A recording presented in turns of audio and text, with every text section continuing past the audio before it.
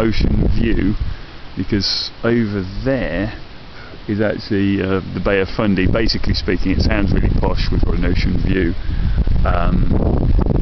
but in reality it's just a muddy tidal pool, so it's not as glam as you'd expect. The good news is we get 3 Christmas trees, but I think all of them are a little bit too free. We'll probably get a truck up here. And then, well, the dog's absolutely loving this place.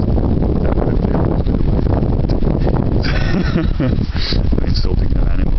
And Cat's got her cup of coffee. Yeah.